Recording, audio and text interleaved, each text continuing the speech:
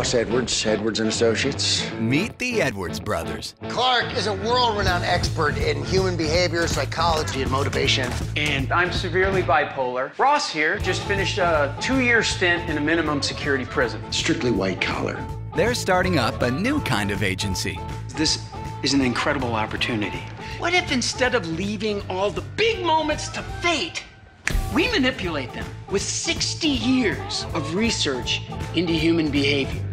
Let me get this straight. You're offering me an alternative to fate. Yes. You lost a shareholder revolt last year, right? Well, we could have won that for you. Hell, I don't know if it was a good argument, but I do know that you're short, and you're balding, you sound a little effeminate, and pointy shoes make you look like an elf. No one important is wearing pointy shoes on the far left side of a room, Ted, ever. Watch this. No. We can assert his power using only his feet. He's fine. Your brother has a stunning resume. But come on, this is real life. In real life, the guy that you needed to get money from is going to have to call a cleaning crew. They're just two regular guys trying to pull off miracles. Tyler has a heart condition. The doctors have offered a new permanent treatment, but the insurance company won't pay for it. I have a meeting scheduled with the head of the claims department tomorrow. What is he like? I guess I don't fully understand what it is you do. We deploy a psychological strategy. Simply put, we change people's minds without them knowing we did it. Like Jedi mind tricks. Like Jedi mind tricks, exactly. If we can spike his adrenaline level and plant the idea that he's the kind of person who would be willing to help a desperate family in need, then that's exactly how he'll behave. Has that ever been tried? No! Guys, I think that's him. We can't force him to say one thing or another. It's not mind control.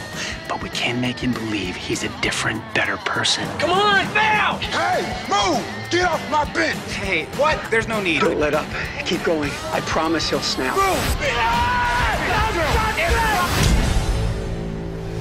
Thank you. At this moment, he's completely suggestible. You don't meet a lot of people who are willing to stick their neck out like that. Someone they don't even know just because it's the right thing.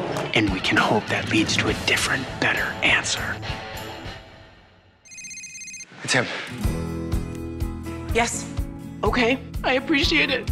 Love's on fire, my heart is a wall. Thank you. Falling down. Let's not forget that we actually changed this kid's life, and there's a lot more people like that. But I could see the light, it's up ahead. You amaze me. Now what do we do? Hug?